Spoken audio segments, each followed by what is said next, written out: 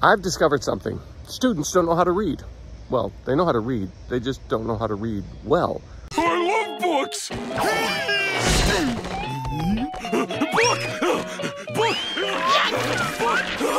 Harry, I don't think Patrick knows how to use a book properly. Or in the right way, or the right way for the class and the books that are assigned in that class. Behold the books, Patrick. Each one has a story to tell. Look out! Those books are cliffhangers. Stories for the adventurous. I'll save you!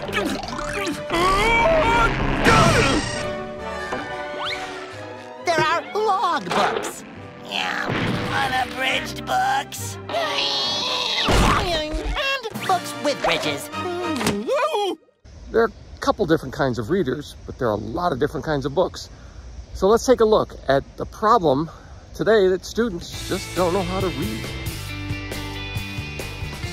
Hi, I'm James Callahan, and this is The Do-Over Show. And with 20 plus years of experience in higher education as a professor, and with all those years of graduate school and all the thousands of books, there's a hard lesson to learn about what happens in college and university today, and that is reading is not very popular. Reading is becoming more and more difficult. Now, it's always been a problem. As one famous scholar said decades ago, every generation at some point discovers that students cannot read well.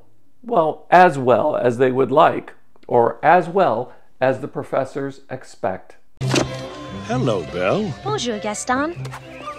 Gaston, may I have my book, please? How can you read this? There's no pictures. Now, there's a divide that's obvious in higher education between those who enjoy long-form reading, like lit and humanities majors, and those that tend to do more of the doing. That is, they use workbooks and they treat textbooks as instructional manuals. Do this step, do this step, do this step. Now go do those things.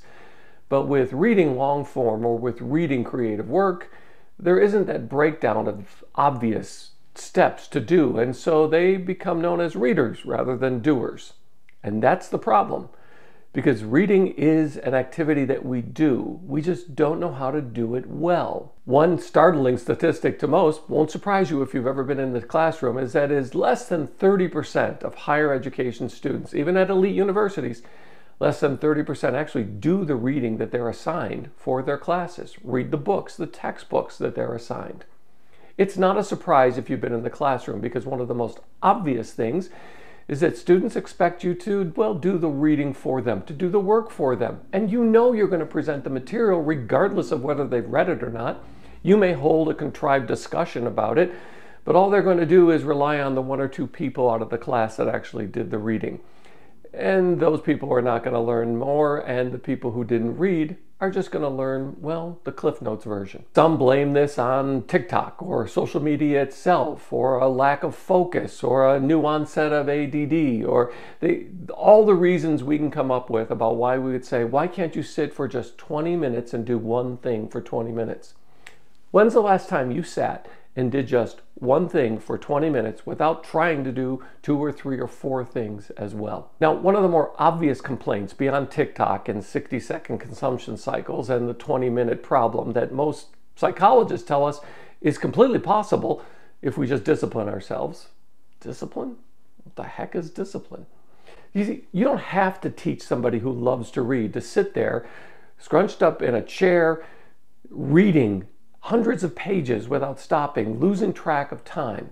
But it's a painful experience to most when someone like a professor tells them, you must read this, and doesn't tell them how to read it. Now, it could be that younger adults simply fill up their time with more things. When you were in school, if you're anything like me, you kind of treated it like a job, and you spent 40 hours a week doing it, and you actually studied and did the prep. What planet are you from? Nobody is from that planet anymore. So what we have to deal with is the reality. The reality is that students struggle with reading, assigned readings. Even if they want to do well in the course, they still just don't engage at the level that most think, well, they can or should. Oh, one more complaint is that they come to college without the preparation that they need. That is, through K through 12, they're not given entire books to read anymore. High school with an entire book that you would read and discuss over several weeks of time. So that when you get into college and you expect them to read a book a week, they look at you like you are asking the impossible. And for most, it is impossible. So how do students read today if they do try to read? Well, most of them skim. That is, they don't read a book from cover to cover. They read it for a purpose, for part of it.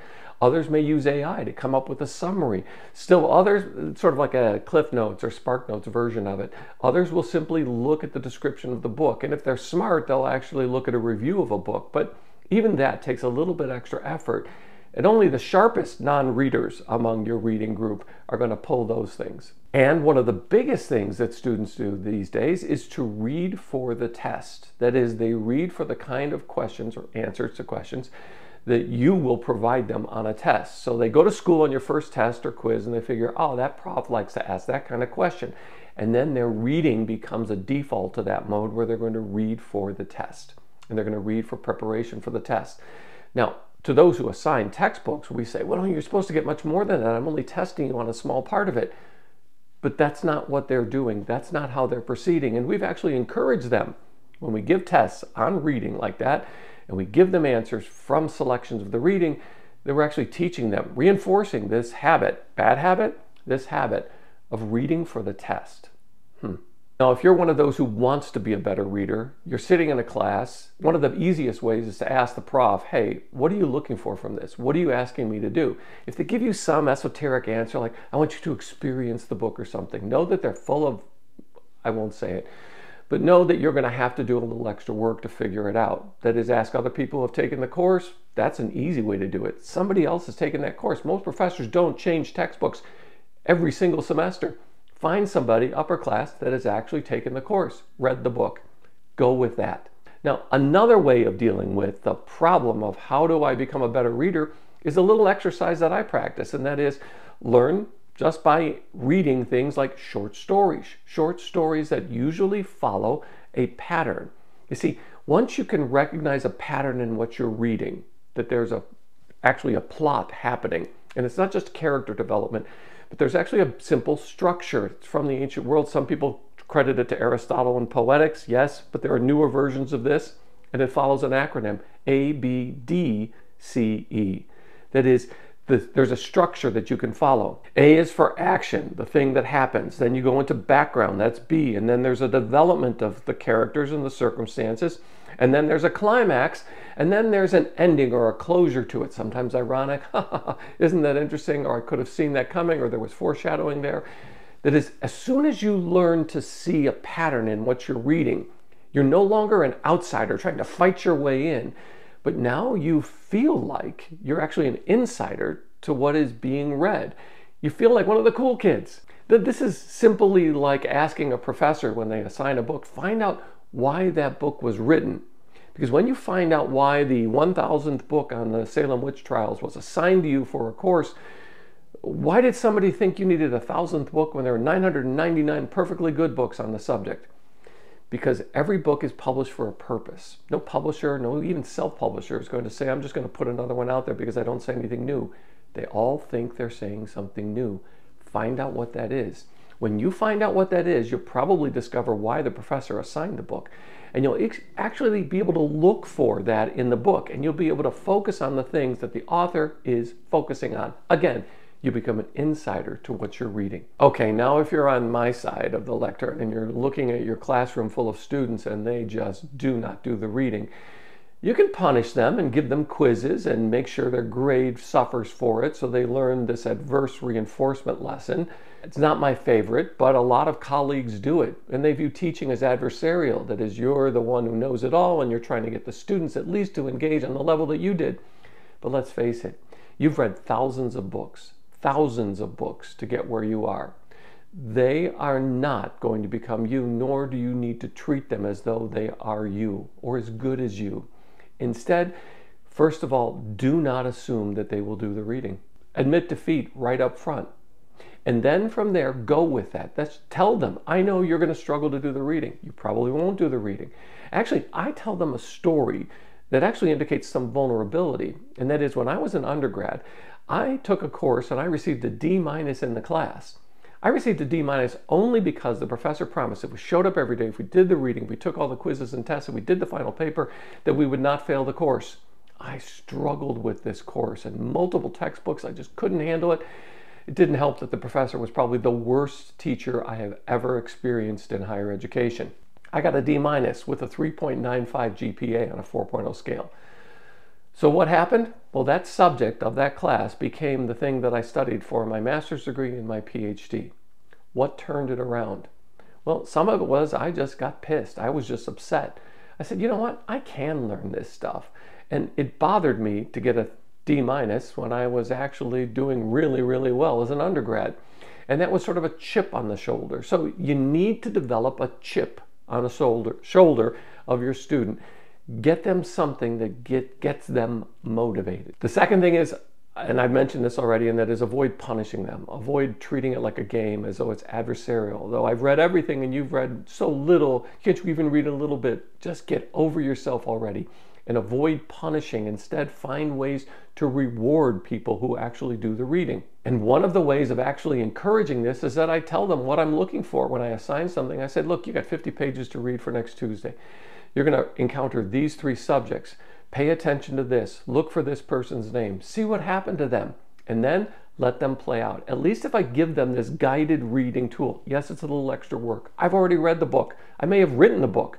I'm going to give them things that they can look for. Again, it makes them feel like insiders to the textbook, not so much of an obstacle and not so much of an adversarial game. Another thing I do is that I ask them to write discussion questions from what they're reading. That is, after I give them the guided reading, then I give them the challenge. I said, I want you to come up with 2 discussion questions, and I'm going to look for them in the next class. That is, as they're reading, figure out, well, maybe we should talk about this or that. It can be as vague or as simple as they want, as long as they develop a question about the content of what we are assigned to read for the next class. When we get to the next class, we have a conversation about those questions. We actually talk about what are good questions and what are not as good questions. Lesser questions, bad questions. Questions that we're going to avoid, but actually talk about, okay, what can you do with that question? Can you make it a little bit more tied to the reading, less generic? Tell me something about, not how does it make you feel, but why did saying that about John in this circumstance, what were the outcomes? What were the alternatives? And how did John feel? Or how would you feel if you were John? See, just get them deeper into it and have a conversation, and then you help them as they read, and you break down the walls or the barriers that they feel like they're an outsider to. I also encourage them to use AI, to use descriptions, to use reviews, to use anything they can to give them a 30,000-foot view of the text itself or a summary.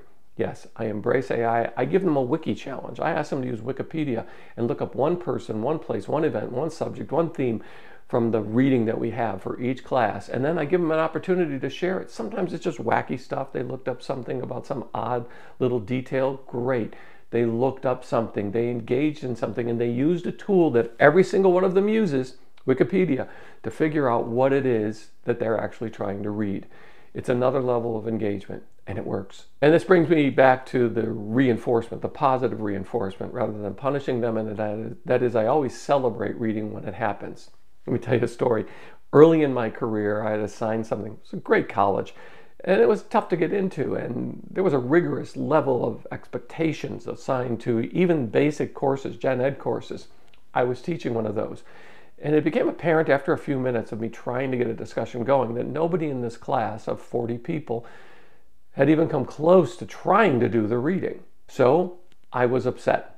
I closed the book, I slammed it, and I said, why bother even doing this stuff if you're not going to do the reading? And I stormed out of the class. I made a real scene of it. A couple people went, found me afterwards. I'm sorry, I really should have done the reading, but my mother was sick, or my dog ate my homework, or whatever it is they said. So instead of punishing them, I look for positive ways to do reinforcement in class. That is, certain people will always do the reading. You can congratulate them, but everybody looks at them and said, well, look who's teacher's pet. Instead, find ways of engaging them at a lower level than those people who just sit down and read books from cover to cover like you do, like I'm used to doing. By the way, let me admit something. When I was doing research for my dissertation, for example, reading thousands of books, I don't think I read all those books. In fact, I used the books. That is, I didn't sit down and read a textbook from cover to cover or a collection of essays from cover to cover. Instead, I looked for what I was looking for, found it, used it. And I didn't think I needed to read everything from cover to cover. That's not the kind of reading that made me successful as a researcher. You know this, don't you? That is, you use books. Instead of being used by a book, yes, a nice novel where you can sit down and it can take you and lead you in new directions for exploration, that's fine if you've got time to kill. But if you've got a job, a task, clubs, activities, whatever it is you've got, a family, responsibilities, you may work for a living as a student or as a teacher, and you find out, I've got to learn to use books rather than simply being taken on journeys, fantasy trips by books. Realize the reality of how a book can be used to your advantage. Figure out why it's there. Figure out what you can do with it, and get a level of engagement that actually gets them started. If something catches, if they get excited, great. If not, then at least they've done more than not do the reading. Hey, and thanks for being part of the Do-Over Show. Please, while you're here, could you tap the like button because it really helps? And while you're down there, how about you subscribe and ring the notifications bell so you don't miss the next episode. I'm so glad you found me, and I found you. Thanks.